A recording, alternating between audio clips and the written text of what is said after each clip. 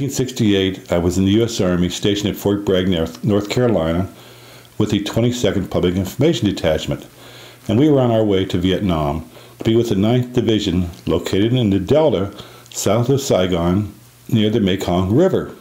My first job when I got to Vietnam with the 9th Division was to build a sound studio. I have an old refrigerator truck that we could use to make our recordings of things we did, to work on our radio show, which was on AFVN radio, and I could also write my stories in that tractor trailer. So once I completed the tractor trailer, I had moved out with the infantry to the 3rd Battalion, 60th Infantry Regiment, known as the Mobile Riverine Force.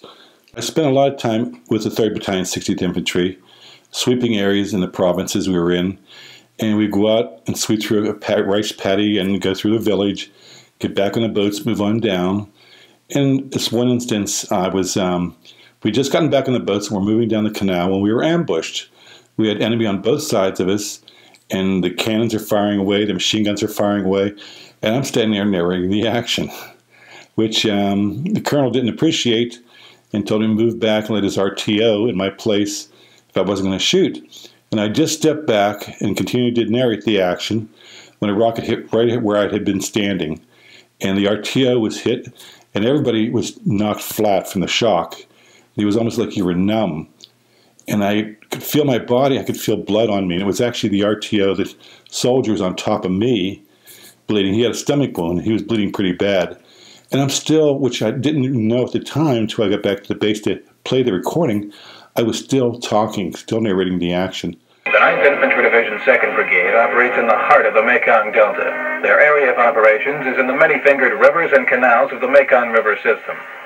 The challenge is unique for the 2nd Brigade. They operate with Navy Flotilla of 1, combining to be known as the Mobile Riverine Force. The brigade operates from Navy ships and smaller armored troop carriers and gunboats, seeking out the enemy in his favorite hiding places, the muddy, waterlogged Mekong River Delta. Often operations consist of moving into an area, beaching, and moving overland by foot or air in vast sweeps of the suspected VC positions. Such was the case last week when the Riverine troops of the 3rd Battalion, 60th Infantry swept an area in Can Hoa Province, 65 miles south of Saigon, near the South China Sea. After their sweep, the 3rd of the 60th troops loaded back on board their boats to move to another location. They had just started moving down the river when contact was made with the enemy. Correspondent Jim McNutt was on board with the MRF and described the action as it began. We're being hit. Fire, it's ready at us. After the battle was well underway, the armored troop carrier McNutt was aboard began firing on the enemy again with their machine guns and 40mm cannon. Enemy automatic weapons fire whizzed overhead, and the VC RPGs launched their B-40 rockets toward the boat. Several rockets crashed in the water nearby, missing their mark. Others were too high, and the blast of the rockets crashed overhead. Then one rocket hit the hull of the boat just 6 feet from where McNutt dove for cover. Just been hit by rockets. The guy that's he's bleeding pretty bad. I don't know if you can hear him or not.